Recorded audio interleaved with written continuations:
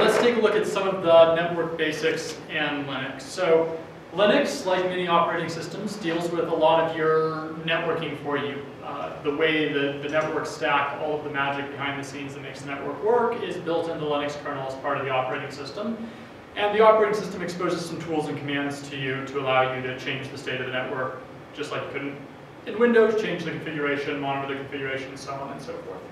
So a lot of what I'm going to show you, we'll do the CLI commands, and then I'll briefly touch, there's GUI command, I mean there's programs, GUI programs that'll do a lot of this as well. If you're old school or if you don't have a GUI, you have to do it on the command line. But I mean, if you're just using Ubuntu desktop because you want to check email, you're probably not going to be firing on the command line to do these. So it's worth seeing it the other way too. So the kind of core networking command on Linux, although it's going away a little bit, is ifconfig. ifconfig stands for interface config, and it basically is the command line tool that allows you to monitor and control your interfaces. So if you're doing this on the VM, you'll probably see two, only your second one won't say WLAN, it'll probably just say ETH something or other. But whatever it says, that's fine. You all should have the first one. The first one is what we call the loopback interface. That's essentially a fake network interface that just sends packets back to itself. So it's handy for testing. I mean, that's your local host interface. So when you ping localhost, it goes to that interface. It doesn't represent a real connection anywhere, but it's something that's built into the kernel to basically make it easier to send traffic to yourself. And there's desirable times to do that. The other interface, if you have it, will probably be your real network connection. Obviously on the VM it gets a little bit more complicated because it's a real network connection to your host machine, and then you're actually using your host machine's real network connection out to the internet. But I'm not on a VM, so this is in fact my wireless card. Wireless cards almost always are labeled WLAN followed by sequential numbers depending upon how many you have on your computer. Wired cards are generally labeled ETH something, so ETH for Ethernet followed by numbers that count up as well. There's a few other types that fall in here. I mean, when you get into doing more advanced stuff like dealing with virtualization, some of the stuff on the back end, you can have bridged adapters and all of this other stuff that's designed to handle some of these more advanced network configurations, but we won't get into that. If you look at each of these, it gives you most of the information you would expect to associate with a network interface. I don't know what people's network background is, but network adapters have what we call IP addresses. That's kind of their network routable address that you can use to access them.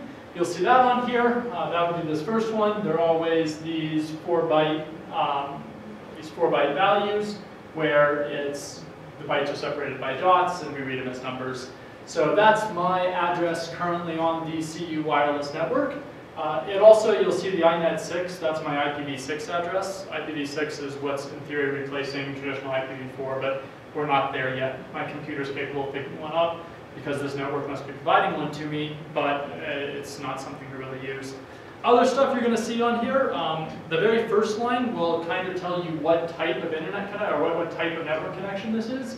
Most of your real ones are going to be Ethernet because that's kind of the underlying standard both for wired and wireless connections. Next to that, you'll have what's called the hardware address. For Ethernet, this is your MAC address, which you may be familiar with. This is basically a unique address associated with each individual adapter. This tends to be static, although there are ways to change it. This is like basically cooked into your connection or your adapter on a given computer. It'll be different for every adapter on your computer. This can be dynamically assigned or changed to suit your configuration, and it gets changed a lot. There's some other stuff on here. We're not going to worry too much about it. It gives you some stats about the network, RX for received packets, TX for transmit packets. It'll tell you if there's been errors with any of them. I mean, a healthy connection looks like this. There aren't really any errors. We're not really dropping anything. And then some more advanced information in here dealing with kind of some of the more advanced configuration of your network interface. ifconfig will do more than just display this stuff. You can use ifconfig to basically change any of this configuration in here. When you change it in ifconfig, it's not generally static. You change it, but when you reboot your computer, it all gets reset. There's another way to make it static, but if you just need to like change it temporarily or just change it for the time being, you can use ifconfig to do that. You can do, I think ifconfig has a help, yeah. You can always, we're not going to go into a lot of these, obviously do man ifconfig, and you can read the man page with all the dirty details of everything ifconfig can do. But some of the basic things, most of the ifconfig commands go ifconfig, the name of the interface you want to configure. So this would be WLAN 0 for me. And then you can do things like turn it on or off. So if I do down, that should turn it off. You have to be root to run a lot of these commands because you're kind of changing a core property of the system, so it doesn't let just anyone do it. You can use the sudo command to basically allow you to do that. So with that, it should kill my wireless connection. Let's see. Yeah, so when I do ifconfig now, my wireless connection is no longer there. I'm going to use another command called ping. Ping is a command we use, I mean, it's available on pretty much every operating system in the world. It's a network testing command that basically sends a packet or a series of packets to whatever address you specify here, and then just sees if you get a response. It's basically just a way to test if you can connect to something. So if I do this, it should fail. And that's it failing, not displaying anything. To stop ping on Linux, on Windows, it just runs 3 times and then stops. On Linux, you have to do Control-C, and that'll stop it. Control-C. Well, it should stop it. It's probably stuck looking something up. If it were working correctly, Control-C would stop it. My guess is it's trying to look up Google, and as soon as it gets a response, it'll recognize my Control-C, but none of it's working because I don't have an internet connection. So, if I wanted to turn that connection back on,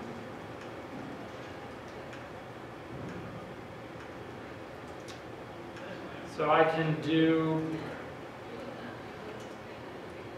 spell. So I can just basically do the reverse. If I wanted to turn my wireless connection back on, I would do sudo ifconfig WLAN 0, only this time I would say up instead of down. So if I do that, cool.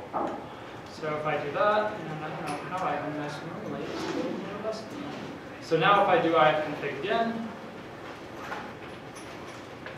you can see my card's back. Now if I try to do ping again, not hitting somewhere.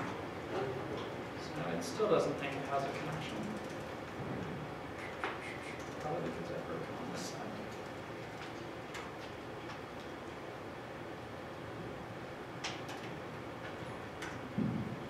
Alright. Well, so I'll get this working in a minute. One of the downsides to using ifconfig like this right now is you will notice up here in the right-hand corner of my Ubuntu screen, there's an additional icon that basically is the GUI control for the status of my network. So that if down thing I just did to turn off WLAN 0 would be essentially equivalent to me unchecking this enable wireless. The downside to this is sometimes ifconfig fights with this and it's unclear who's in charge. And my guess is that's what's happening now. You can disable this altogether if you just always want to use ifconfig, and on some machines, if you're on like a server or something, you don't have this, so all you have is ifconfig. When you have both of them, it can sometimes lead to interesting issues about who's in charge. So I'm just going to turn on and off via that as well, and hopefully that'll fix back up whatever issues happen with my network. But point being, most of the time, especially on servers and on systems that you don't have a GUI on, you're going to be using ifconfig to configure things. So when you do have a GUI like this, you generally wouldn't use ifconfig. All of the settings you see here are actually basically mirrored. If I go to like edit connections, I can do essentially similar to what you could do on Windows. If I go to edit, you'll see a lot of the similar options are here. So I can do things like change my IP address, change my IPv6 address, so on and so forth. Pretty much everything I can do here, I could also do via ifconfig, but sometimes they fight. Let's see if my internet's back. Cool. So now you'll see my ping commands are actually working. So when ping works, let me shrink a little bit so it doesn't get split across lines. Can everyone still see that okay? So when ping works, what you'll see here, it's going to run until I hit Control-C to stop it, unlike Windows, which just runs 3 times unless you give it an extra flag. It's actually nicer like this by default, I think, because when you're running ping, often you just want to pull it up in a window and have it keep running so you can see if something breaks. But what you're seeing here is essentially google.com got translated to an IP address. So these are what we call DNS addresses. They're what we type in on the internet because they're nice and human readable, but all of them correspond to an actual IP address, which is that 74 that's about to just drop the screen. It's also here. Then what we're seeing is essentially I'm getting a response from what the local Google server is. A big company like Google, that google.com doesn't just refer to one computer for obvious reasons, right? If everyone in the world's google.com request went to a single computer, we'd be in trouble. Instead, Google must have a data center sitting somewhere down in Denver, if you're reading this. And that's actually what's serving my Google request right now. So ping's telling me I'm getting a response back from that. This is the IP address it's at. And then it gives me some timing statistics. These are what we call latencies. If you're an avid computer gamer, you've probably seen similar metrics to this. It's just telling me how many milliseconds the round trip time from every one of these corresponds to me sending a packet to that server and then that packet coming back, and this is the round trip time. Then there's some extra little information in here. This would be the sequence count, so you'll see it's steadily ticking up, and the TTL doesn't really, we won't get into that. If I do Control-C now, it's going to stop that, and it's going to give me a nice little set of aggregate statistics from all of, since I started ping. I sent a total of 87 packets. I got 87 responses. I didn't lose any responses. It ran for 86 seconds. And then these are my average latency, so on and so forth. So average, min, max, standard deviation. Cool. So ifconfig, even on a system like this, where you probably want to be a little bit careful actually using it to change things, at least unless you went up here and disabled this first. It's always handy if you just need to quickly see the status of something, if you want to quickly see your IP address, so on and so forth. Questions on ifconfig, ping? So we call this up here, on most systems this is called Network Manager. So that's kind of the name of the package. If it is sudo apt-get remove Network Manager, it would remove this and rip it out altogether. So just, if you see someone online referring to Network Manager, they're referring to the GUI side, ifconfig's kind of the underlying CLI side. There's another command called IP, which is slowly replacing a lot of the existing things, so it overlaps a lot right now, but IP can do a lot of the same things that ifconfig can do. And ifconfig is actually going out of style, and IP is coming into style. So everyone uses ifconfig today, but, well, not everyone, some people use IP. But give it 5 years from now, we'll probably all be using IP, because ifconfig's slated for deprecation. So just know you can do pretty much the same things you can do in ifconfig. There's a man page for it. I'm not going to go into it right now, but you'll see it does need it. Just running it by itself, I have to give it an option to get some additional information. I'm not that well versed in IP, so I'm not going to sit here and make a fool of myself demoing it in front of you. But there's a man page, it tells you everything you need to know, so on and so forth. The one last thing that we'll note, this is like Linux networking, super abridged. Like I said, ifconfig and IP, when you make changes with these, they're not static. They pretty much just last until you reboot your computer. If you want to make, if you're like working on a server and you want to, so if you want to make permanent changes on a GUI system like this, one way you can do is if you use the network manager, those changes are permanent. They'll exist across reboots because you essentially save the settings. If you're working on a system that doesn't have that and you want to make permanent changes, like many things in Linux, this is controlled by some config files on the back end. So if you do, I don't list them all.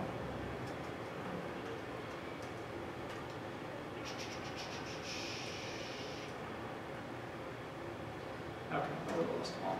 So /etc, so the root etc folder on your machine is where most of the config files that control all the programs and everything else on your machine get stored.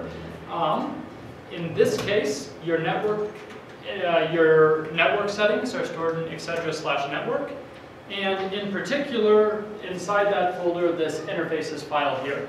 So you can look at that file. You'll need to be root to modify it, and I wouldn't recommend modifying it unless you know what you're doing, but we can just look at it. So mine's really simple, but essentially what this is saying is there's like a series of, I can show you guys a better one when I remote to my server in a sec. This one's pretty basic. But there's two interfaces listed here. The first one, auto-LO, that's the loopback interface. And then the second one is specifying both. It gives an additional interface, that INET one there. If you looked at the man page, you would essentially, there's a whole bunch of extra information you can add here. Like you could specify the IP address here, so on and so forth. I'll look at a more traditional one of those files in a sec, or you know, we can look at it right now. So I'm going to use the command we're going to do next. Don't worry too much about it. This won't work for you anyway.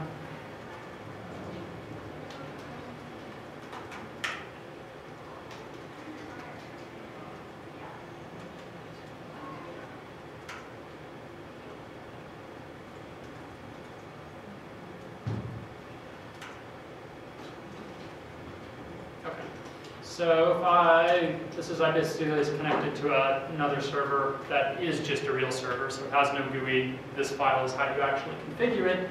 And if we look at that, okay, so this is a little more traditional. But if we look at this, you'll see this computer actually has a couple of network cards.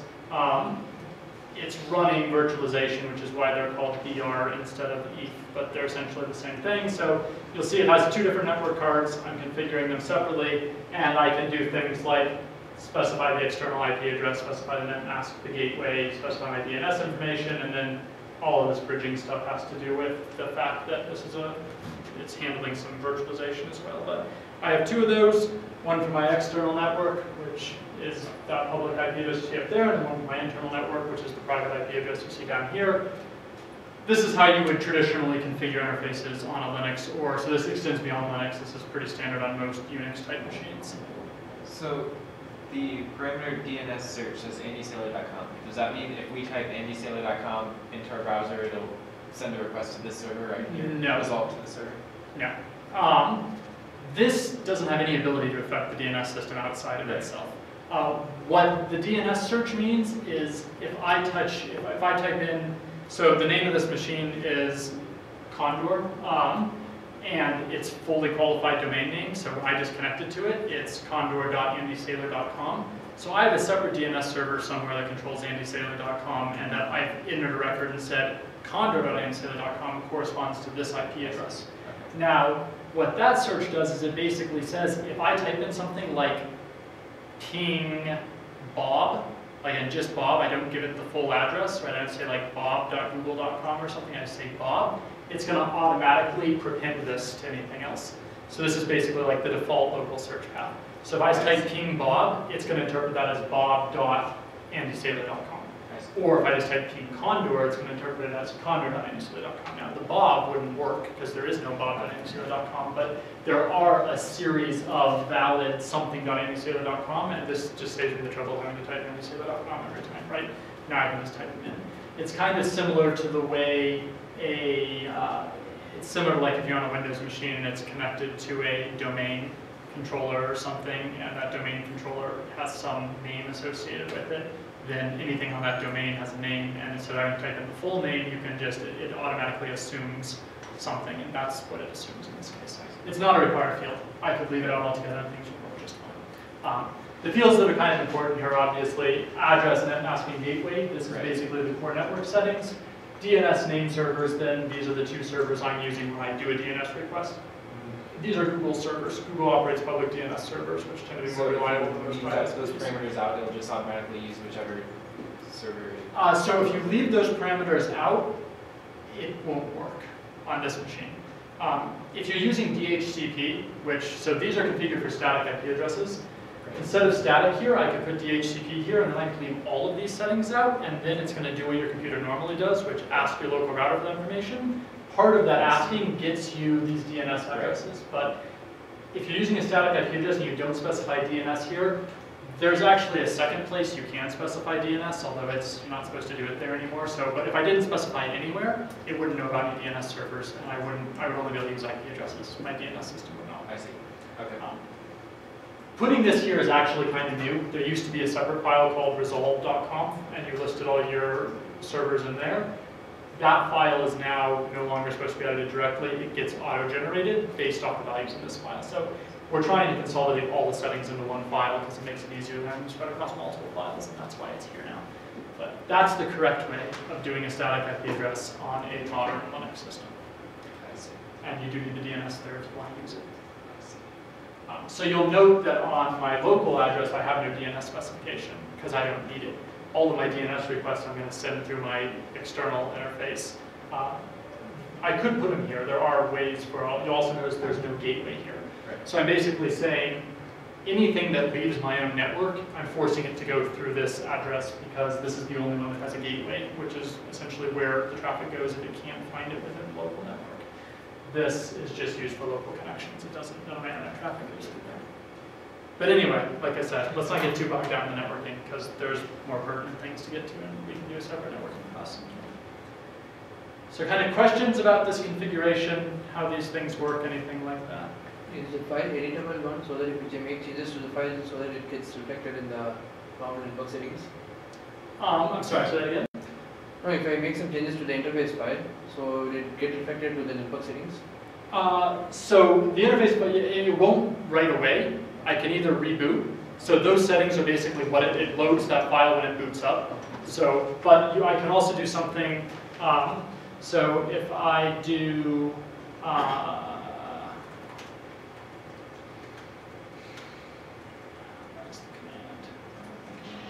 there's essentially a command you can run that'll shut down all your network interfaces and bring them back up, and it'll reload all the settings from that file. So when you change that file, if you don't want to reboot, you basically just reset the network, and it will then load the new settings. But just changing the file doesn't change anything until you either reload the network or reload the settings. Cool. So let's get down to the actual core. So that's all I'm going to say about network connections. Now let's take a look at, make this a little bigger again.